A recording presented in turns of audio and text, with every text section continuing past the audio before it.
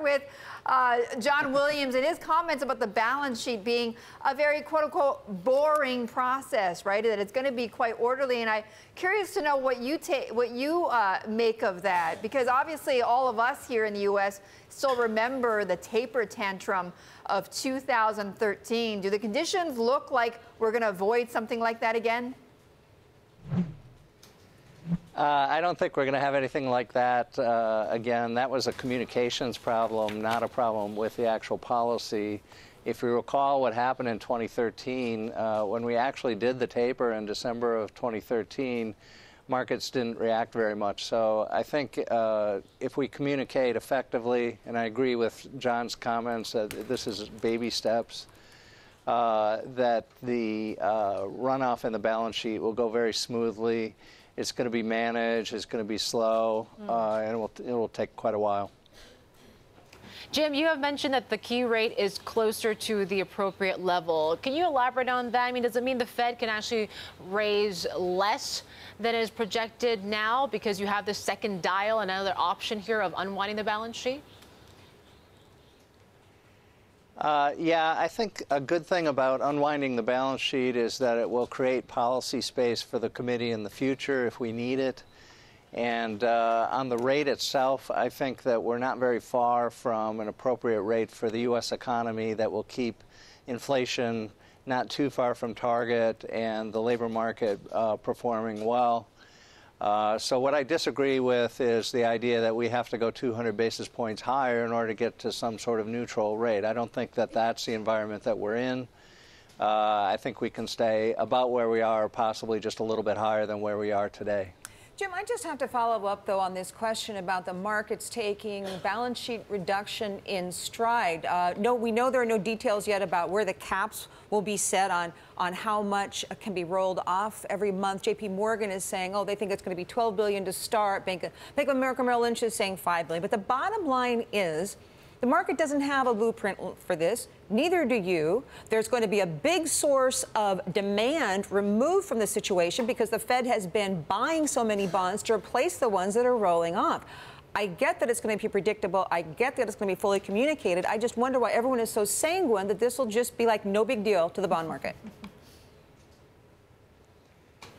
Yeah, I just don't think the numbers are not big enough to really have a very large impact. There'll be some impact, but it'll be relatively small. And to the extent there would be months where there would be a lot of roll-off, we'll put some caps on that to keep that under control. So there'll be a sort of maximum that markets would face in any particular month.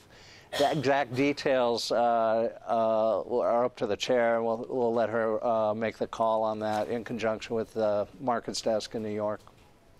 You know, Jim, I want to get back, though, to the issue of rate hikes, right? Is it one or is it two this year? And I know you're more on the former than the latter. And I want to bring up this chart for our viewers. I'm not sure if in this Tokyo studio there you can see this as well. But it basically shows what Kathleen's been talking about, what we've been hearing over and over again, which is, we've got a hot jobs market, but our inflation numbers, seem to be cooling, whether you're looking at PCE or CPI or core CPI.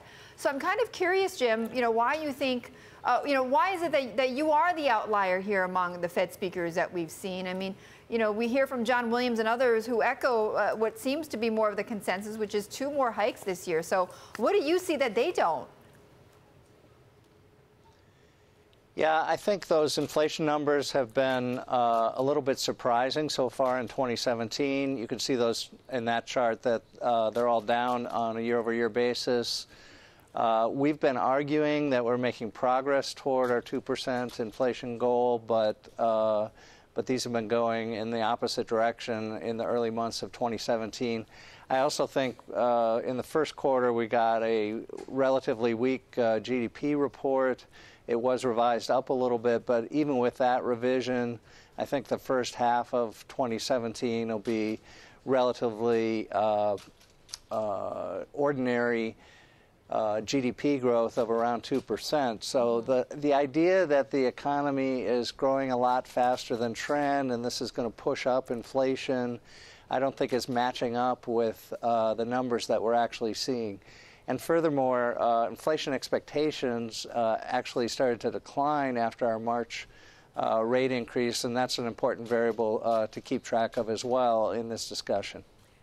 Jim, the speech you gave, you talked about the fact that inflation has been missing the target for 5 years now, and that it's about 4.5% below where it would have been otherwise. We have a chart we threw together. It's not exactly like the chart you included in your speech. It's hashtag 8948, and it basically shows volatility and inflation, the core, the headline, going back to 1995 through 2012. Is the Fed at risk being blamed for missing the inflation target, for not letting the economy grow fast enough because it's been missing that target so badly the last 5 years when the economy's in recovery? It's past the Great Recession, and the Fed's talking about more and more rate hikes. Yeah, I did put this price level chart in my speech. The trend I like to look at is the 1995 to 2012 trend in the U.S. I like to start in 1995 because that's about the time where the consensus formed that we would target 2% inflation. And as of 2012, when I originally used that chart, we were actually right on the price level path, and that gave me confidence that we had pursued a pretty good policy. And of course, right after I gave that, the price level started to fall off the path, and in the last 5 years, we've drifted lower because inflation hasn't met our 2% target, and now the price level is almost 5% off the price level path. So if you think that price level targeting is optimal monetary policy, which is what a lot of theory tells us, it doesn't look as good today as it did when I first started talking about it in 2012. So it made me a little bit concerned, a little bit worrisome that we're off that path. Is there a risk? Jim, I just want to quickly follow up. What is the risk of not getting back on path? What is the risk of raising rates so much? Are you saying the Fed could help tumble us over into another recession? What is the Fed playing with here? Is it fire, or is it just something they should be thinking about, or you should be thinking about? Well, I mean, if you're price level targeting, you would like to get that price level back on the path, which would mean inflation would run a little bit above 2% for a while to offset the period where you ran below. And, people on the committee have talked around this in speeches in various ways. But this goes on for 5 years and it starts to add up. It's one thing if it's a couple quarters and then you have some quarters above target, but this is quite a while below. I myself was expecting that with all our firepower that we would be able to hit the inflation target sooner than we have, and that we'd possibly overshoot for a while. So far that hasn't happened. So now that we're in a tightening cycle, the concern would be that you push the price level even further below the price level path, and that would not be the best policy. But Jim, when it comes to the firepower, we're not really seeing that reflected in financial conditions. In fact, since the last rate hike we saw in March, as well as the one in December, we've actually seen conditions ease. We throw up a chart there to show you. I mean, we've seen the dollar has weakened, stocks continue to rise at record levels, and the international outlook is looking a little bit better too when you have worries of potential economic and political shocks out of China. Europe seems to have receded now. So can the Fed still do more this year? I think you have to be careful, and your viewers have to be careful about interpreting these financial conditions indexes. So the equity markets are up a lot in the U.S. since the election.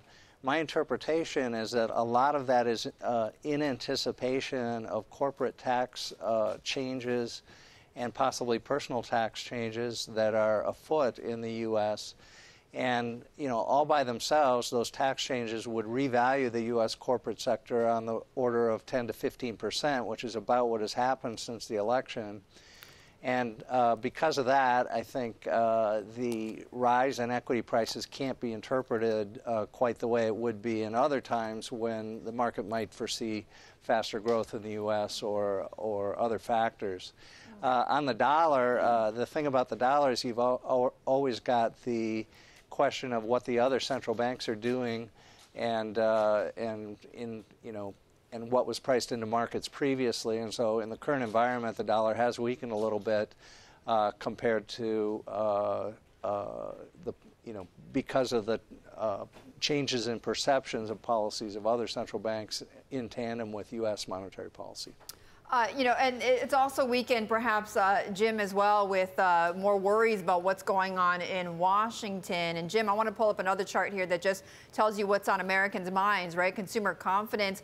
Those numbers, interestingly, continue to go up, not bringing spending along, though. Spending clearly on a divergent path from confidence. But nonetheless, Jim, consumer confidence remains high.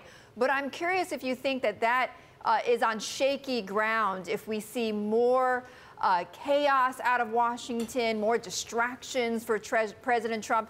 Do you think that eventually, if we see more of this, that the Fed's going to have to consider that impact on confidence, not just consumer confidence, but business confidence? Yeah, I think the business confidence numbers shot up after the election. The president was perceived as more pro-business than the previous administration. Washington does have to deliver at some point, and I think that is a concern going forward, whether the honeymoon period would end at some point, and maybe the reality of American politics would settle in.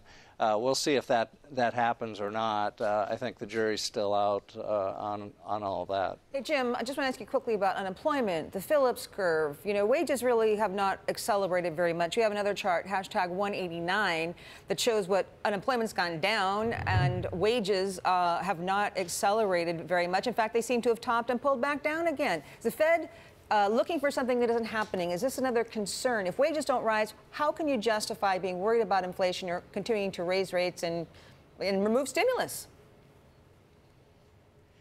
Yeah, I think the wage increases are very consistent with a trend growth story of 2%, which is the one I've been telling. You only have 0.5% increase in labor productivity in the U.S. over the last several years annually, and so 0.5% plus a 2% inflation target would give you 2.5% on compensation. Those are the kinds of numbers that we're seeing. So the way I like to interpret things is that we're growing at 2%, wages are growing in a way that's consistent with that, and inflation's a little bit below target, but that trend growth rate is not going to be enough to push inflation higher, and so we have to be very careful in this environment with our policy, not get out in front of ourselves in our attempts to normalize U.S. monetary policy.